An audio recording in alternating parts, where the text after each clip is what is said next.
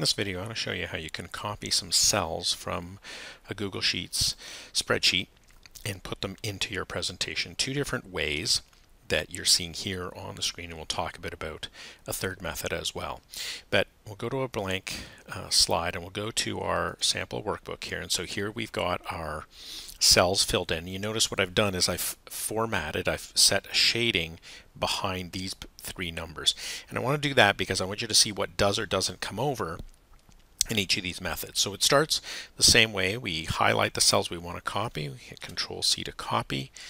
And I go to my slide and I just basic Control V is paste. And what happens is you'll notice, let me move this so you can see it, it pastes it in as a table in Sheets. So this in Slides. So it becomes a table within here. And when I, just like any table, I can make it bigger. The numbers don't get any bigger because of course that's the font setting. So I can highlight all of these cells and I can change the font size to, let's say, 18. That makes it easier to read.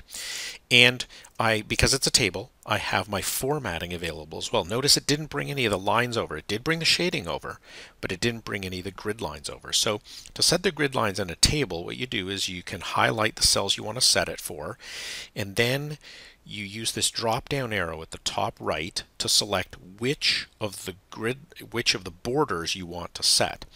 Now in this particular case, what we're going to want to set is some of the borders and maybe not all of the borders. So if I want mostly the internal lines to be set, then I might select this one, the internal borders. So if I select that one, now you see what is selected, and you can go ahead and now change the color of those lines. So let's say I want to have this medium gray. I don't want it to be black. So if I click outside, you'll see it did just the internal borders.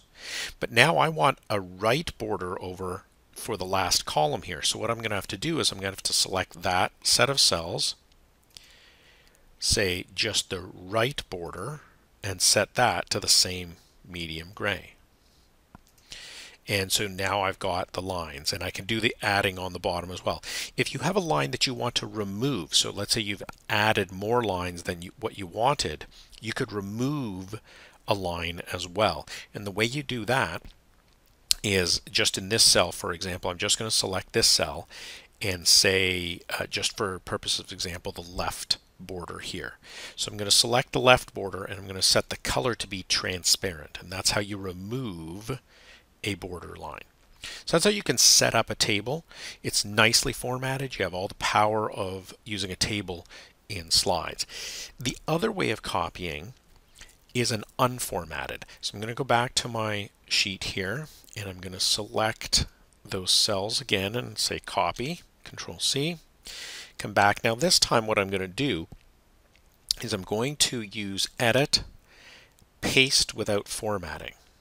And when I use that, it drops it in. Let me move it over so you can see it.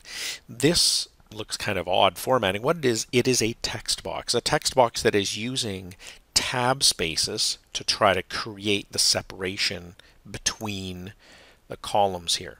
So this is just a text box. There's no table formatting. And why would you ever want to use this?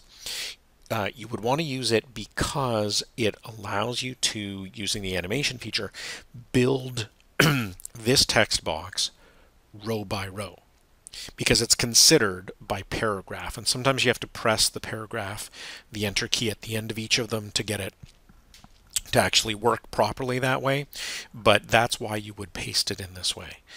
The third option is if you wanted to do a screen capture, and that's just using any screen capture program for the particular operating system that you're using.